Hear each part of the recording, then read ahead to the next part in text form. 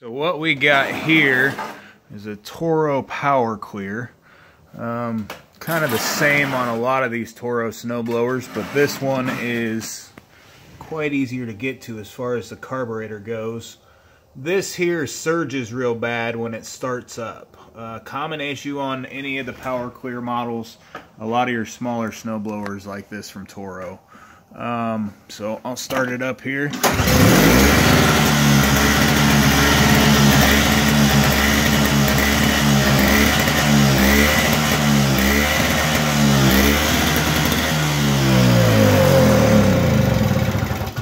As you can see, surging real bad. So this one here just had a nice access panel on the front, real easy with one bolt to take off.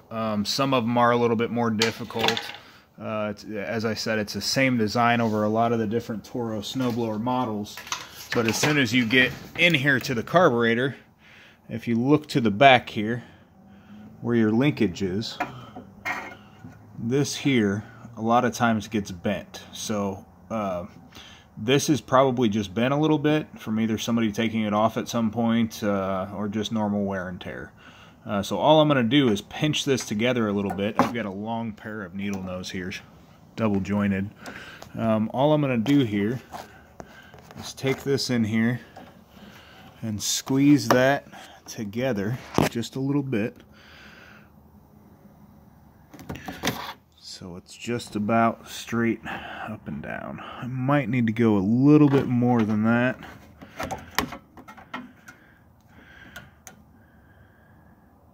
Now you don't want to go too far because you'll have issues with that also. So I've got it bent back there. It was spread out quite a bit before.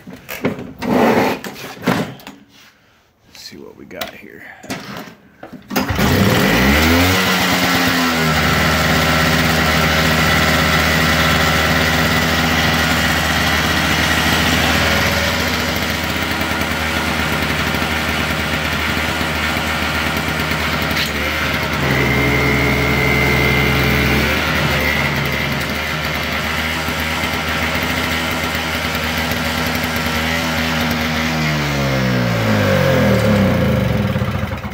Does sound like it may be idling just a bit too fast, so I'll probably turn that idle down.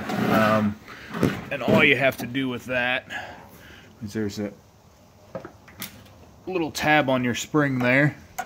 You just grab a pair of pliers, turn it down just a tiny bit, move it in to turn it down. So doing that, that'll get my snowblower back up and running, running like it should, and give me a lot more power. So thanks for watching.